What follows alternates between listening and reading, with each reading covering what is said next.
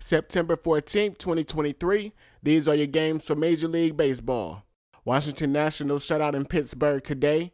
Pitcher Mitch Kelly pitched 8 complete innings, and center fielder Suwinski hit a second inning solo home run. Pirates take this one 2-0.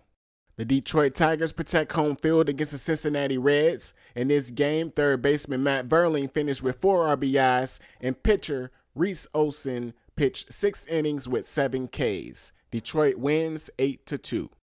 The Boston Red Sox embarrassed the New York Yankees, shutting them out 5-0. In this game, outfielders Sedan, Chipper, Nicasio, Mate, Rafaela homered and doubled, helping blow the lead open for the Boston Red Sox.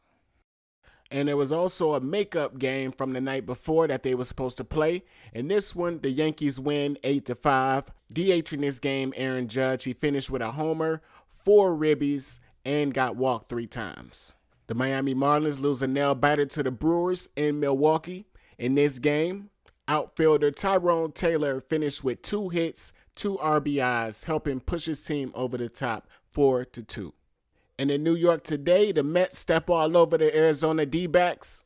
Pitcher Cody Senga got his 11th win of the season, pitching 6 clean innings with 10 Ks. The team as a whole played very well at the plate, winning the game 11-1. Texas Rangers, still up in Toronto, came out with another win today. We saw a lot of firepower in the first inning this game as Corey Seager and Vladdy Guerrero both hit home runs. But also in this game, the Rangers finished with 12 hits, giving them enough firepower to finish this game off 9-2.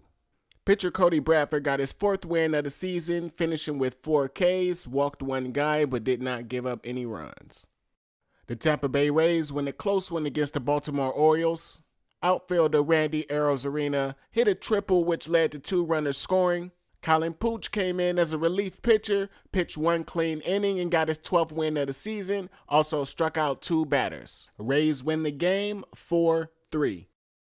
Last one I got for y'all, the Minnesota Twins went to Chicago to take on the White Sox. And in this game, every player for the Minnesota Twins that got a hit got all the way around the bases and also got a run. 10 hits, 10 runs. Minnesota Twins right now first in the AL Central, so big time win to keep them ahead.